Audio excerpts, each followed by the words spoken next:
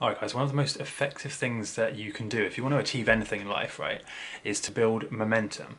Now, what I mean by momentum is when you have something to do, whether it's to write an ebook or to finish a project, film a course or whatever it is, the most important thing you can do is to get started in any given day.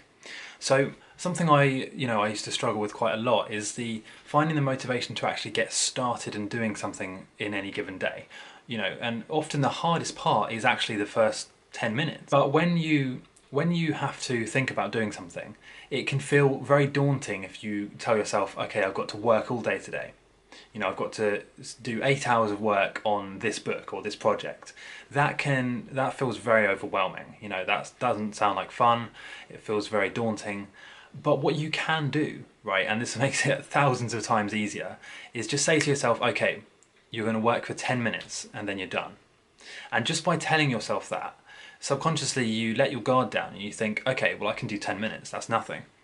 And then what happens is, once you've actually got started, okay, and once you've actually done that 10 minutes, because you've started doing it, you get in the mindset of, okay, I need to finish this, I need to do this. And what tends to happen, what always happens with me, is I'll do that first 10 minutes and then I'll feel motivated and ready to carry on working for the rest of the day. It's quite weird because 10 minutes is nothing, but once you've done 10 minutes of work, often you'll want to just carry on and you probably won't even notice the time going by. You'll just be working for hours and hours. And when I say working, I mean doing something creative, whether it's writing a book or finishing a video project, doing a piece of art, or anything that takes a lot of time but is quite hard to motivate yourself to start doing.